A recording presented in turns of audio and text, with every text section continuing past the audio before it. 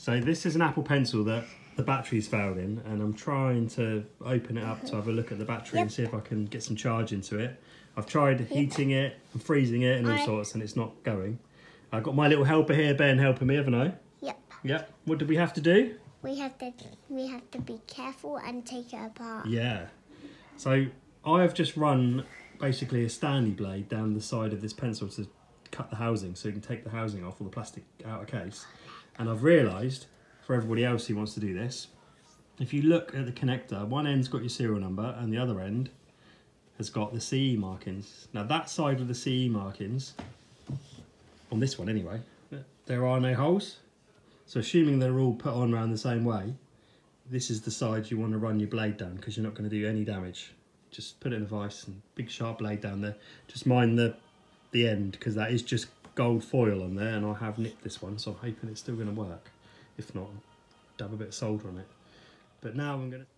So after a bit of investigation, I've realised these 4 pads here, the one on the very left, so the closest one to the nib, that is ground, because it's if you test it, continuity test it with the body, it's connected. And then the second one gives me 1.4 volts at the moment, so I'm going to assume that's the battery. And the other 2 are probably some kind of data connection. Now, I'm going to put 3.2 volts into that second pin and see what occurs. So, wish me luck. So I've soldered some particularly fine wires onto a lithium battery I've got kicking around. And now I'm going to try and connect the ground to the very left pin, or just to the body of the pencil, and then I'm going to connect or touch this red one on the second pin. So the positive's going to go into the second pin and the ground into the pin closest to the nib, and we'll see what happens. So this is so you can see where this hole is. Down here, this little hole here is relative to the connector. So if you've got the connector with the CE markings here facing towards you, then the hole is on the top pretty much. So we turn it round. It's not quite parallel with the edge of the connector, but it's a little bit forward of it. Now if we put this by a ruler, we measure from the top, the very top flat edge of that connector, all the way down to the centre of the hole. Sorry, my light's a bit bright.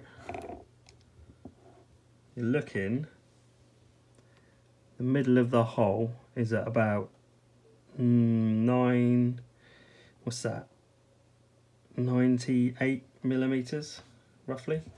Let's move this away. So you can see there we go, see? So 100 millimeters is near enough to the right hand side of the hole, so probably about 98 millimeters are going to get you smack bang in the middle. So if you were to measure from the very flat edge down almost on the side of the connector to there, and you were to cut that piece of plastic away, you would get access to that hole. Like I said, if the CE markings are facing you here, as you roll it back towards you, so roll it forwards towards you, the hole will be down there. So you want to draw a line along there and make a dot at about 98 millimeters, and then cut a square or rectangle out, and you'll have access to that hole.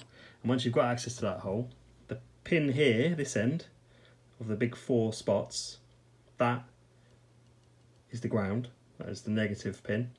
And the next pin along, so the second one away from the nib, that is the power from the battery basically.